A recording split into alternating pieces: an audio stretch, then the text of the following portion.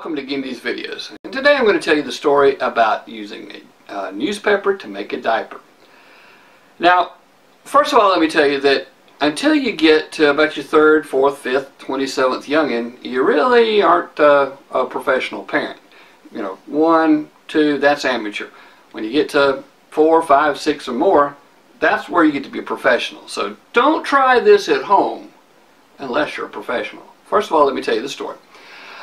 When we first started out, Suzanne and I got married, and then after a while, she got pregnant, or we got pregnant. And we knew pretty much right off, maybe within the first few seconds that she was pregnant. We just had that feeling. Anyway, and then shortly after that, like within hours, she was throwing up. And she continued to throw up all through most of the first trimester. And she threw up just constantly. There was even one point in time where our friend Roger Madden was over for a visit. We were having like a little cookout kind of party. And he came over and he convinced Suzanne to eat some of the steak. And Suzanne wasn't going to eat any because she'd been, throwing up for quite some time. Anyway, so she went ahead, acquiesced, and decided to eat some of the steak. And she enjoyed it up until the point in time that she threw it up through her nose. Chunks of steak actually came out through her nose, and of course everybody's thinking, well, you should have chewed it better than that, but she thought she had. Anyway, so Suzanne continued to not be able to hold anything on her stomach except for Mexican food and Kentucky Fried Chicken chicken livers, and we'll tell you a little bit more about the Kentucky Fried Chicken chicken livers in another episode maybe. Anyway, she continued to be sick, couldn't keep anything on her stomach, and we finally went to the doctor's office, and I said, well, take her right over across the street to the emergency room. We're going to get IV started right away. Don't stop. Go right over there. And so went over to the emergency room, and they hooked her into IV fluids, and things were going well, except for 2 things. One, the first thing is that back when she and I were dating, we'd gone to see the movie Halloween 2. And in the movie Halloween 2, Michael Myers kills one of his victims by taking the IV that's going into their arm and laying it down and letting the blood flow out through the IV tubing.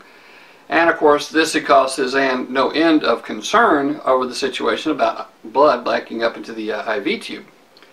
The second part is that the IV ran out and blood started backing up into the tube. Well, Suzanne began to have a panic attack, and I shut the IV off. There's a little wheel on it, you can stop the flow. I shut the IV off. I went and told the nurse. The nurse was back behind the counter. I said, you need to come on and take care of her IV. Blood's backing up. She's like, somebody will be there in a few minutes. Like, no, you'll come now. And I reached across the counter and pulled her down to the end of the counter, down toward the room, past the security guard, and said, you can arrest me later. And I took Suzanne on into the, the nurse on into the room with Suzanne. I was bound and determined if that security guard had stopped me just to continue going. Just going to have to drag the security guard and the nurse with me. Anyway, so they were able to get the IV fluid started again and get the blood flushed out of the tube and all of that. And Suzanne continued and got better. And finally, we had, as we got into the last trimester, we continued to have those episodes that happens with just about every first baby. It's called Braxton Hicks. Is that right? Braxton Hicks. Braxton Hicks contractions, and that's where it's like the uterus is practicing, getting ready for the big event, exercising or whatever. Well, we had several episodes. We'd go to the hospital and they'd keep her for a while, and like, no, it's not time yet. Y'all go home. And of course, I felt like I was going to be a complete nervous total wreck whenever the time came. So whenever we got home at night, I'd back both cars into the carport, make sure that both cars were always filled with gas. If we went half a mile, I'd stop and fill up the cars with gas. Fortunately, Drennan's Shell station was right beside our house, so we didn't have far to go to fill the cars up. Kept an extra tank of gas in the extra can of gas in the carport. Ordered 3 OB kits, 1 for each car and 1 for inside the house, just in case. Now I was a EMT, my license had expired at the time, but I had been an EMT and been trained in emergency childbirth, and had done it a couple of times, and so I was pretty capable, or so I thought. But I also knew that I was likely to panic when it was my kid. Now, I had extra sets of keys made to both cars and the house, and I had them distributed several different places. There was 2 extra sets of keys in the inside the carport, 1 on the back porch by the door, 1 on our nightstand, 1 in the kitchen. I kept an extra set of keys in my pocket along with my regular set of keys which hung on my belt, making sure that when the time came, because I knew I was going to lose my freaking mind, And I was concerned, of course, that the car wouldn't start, or run out of gas or whatever. So I was absolutely concerned. I had a pager back then. We didn't have cell phones, or they were out, but you couldn't get them in Iowa. Wasn't a cell tower anywhere as far as I knew.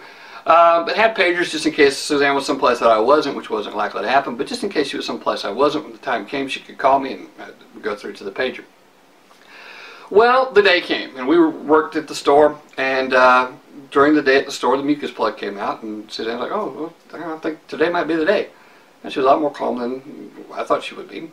Anyway, so we finished out the day. It wasn't much longer. We finished out the day, and then we went, headed toward town, figuring we're going to go to the hospital. We saw her mom and her sister headed back, like they were headed towards their trailer, and we'd already passed by where their house was. So I turned around and stopped and told them, we were going to the hospital, that Suzanne was in labor. And then right after that, Suzanne said, when I get to the hospital, they're not going to let me eat till after the baby's born, and maybe not a while after that. I'm like, okay. So she said, well, why don't we stop at Burger King? So we stopped at Burger King. We both ate a triple meat, triple cheese Whopper, and with all the fixings, of course. You got to have big old Whopper. And after stopping, eating our Whopper, we drove into the hospital. And there, when we got to the hospital, was Suzanne's mama, Suzanne's sister, my mama, my sister, and my father, all waiting and wanting to know, where have y'all been? We thought y'all broke down on the side of the road, but we didn't see you when we were coming in. We couldn't figure out what had happened to you. And so they were quite concerned. And they let me know, quite frankly, that they had been concerned. Anyway, got Suzanne up to the maternity ward, and they, of course, made sure that she didn't eat anymore. And so day turned into night, then night turned into day. And along about the early morning, maybe about 10 a.m. or so, a training doctor came in and said, listen, we have some student nurses that have never seen a baby being born before, and we'd like to know, could they come in and watch? There's only about 30 of them. Now, Suzanne is very introverted, and I thought, well, she'd never be able to handle this. But she's like, sure, come on, let them come on in. I'm like, what happened? Anyway, so the nurses, these student nurses, were going to have to be in their class at 11:30. And some of them went ahead and left early, but at 11:29, Jared was born. He's like, well, I waited till the last minute. I was going to wait till exactly noon because today's my due date. I was going to be punctual, right on time, as close to on time as you can get. We were born right on noon. But I figured I'd let these nurses have the thrill of seeing me. Well, anyway, with your first child, you have everything. When you go out, you take the kitchen sink, you take the stroller, you take the backup stroller, you take the diaper bag, you take a diaper bag in case you run out of stuff in the diaper bag, and just in case that diaper bag doesn't have enough, you got 2 or 3 more diaper bags, and you got this great big old 96 box pack of diapers you put in the car with you. You load up the portable crib, the portable playpen, the 3 or 4 strollers, and a lot of extra bottles, and you got 27 changes of clothing and all of that to go to Grandma's house. And in our case, Grandma's house was just up the hill from our house. So we didn't have very far to have to go to Grandma's house or Great-Grandma's house, which was even nowhere near as far as that. And at Papa's and Nana's house, which is Jared's paternal grandparents, at their house there was already all the supplies because, just in case when we got up there. So we called all this stuff, when you're a new parent, the first parent, if you go across the street to get the newspaper, you take all this stuff. You look like a caravan going across the desert. When the second child comes along, you take 1 diaper bag and 1 stroller and, a couple of bottles and maybe a change of clothes, and that's it. By the time the third child comes along, you take, a diaper bag and a bottle with you. But when you get to that 4th or 5th child, in our case it was our 5th child because our 3rd child, Dorian Lee, passed away the day she died. I mean, the day she was born, she died. So David Jr. was actually our 4th child, and Maggie was actually our 5th child.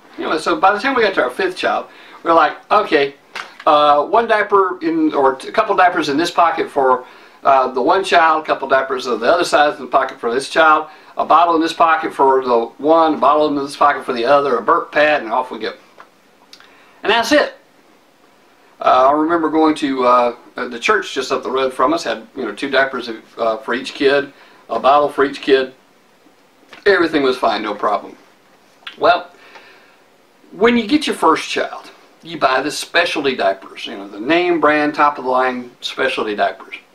The second child gets, the second tier. Like in our case, it was Pampers were the most expensive. We got the second one, it was the Huggies. By the third child, our fourth child actually, we got into Parents' Choice, which is the Walmart brand diapers. And with little Maggie, it was newspaper.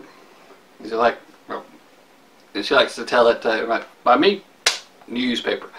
Well, and that's true. What really happened? What happened was one day we went out to just take a little ride, and we decided along the way that we were going to stop at this place.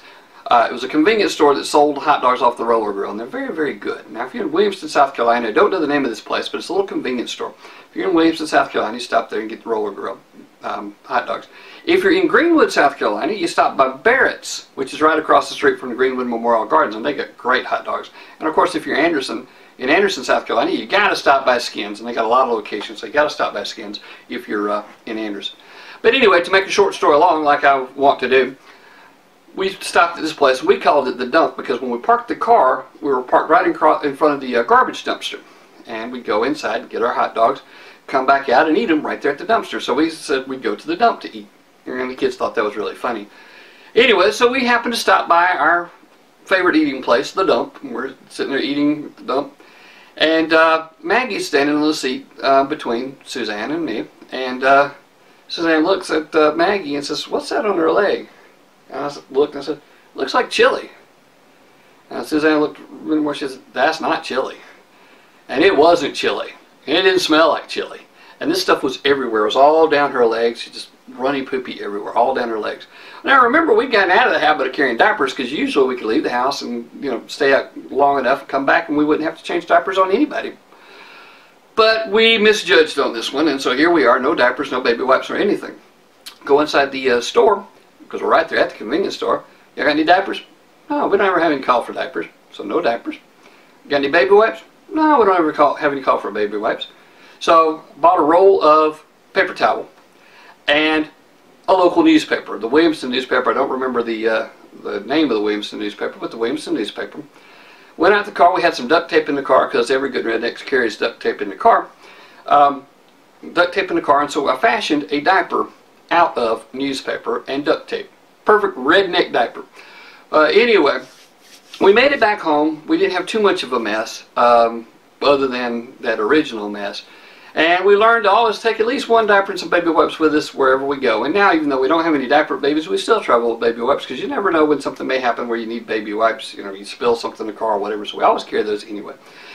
It's a good thing for grandparents to have. Always have an extra diaper. I always have some extra baby wipes on hand.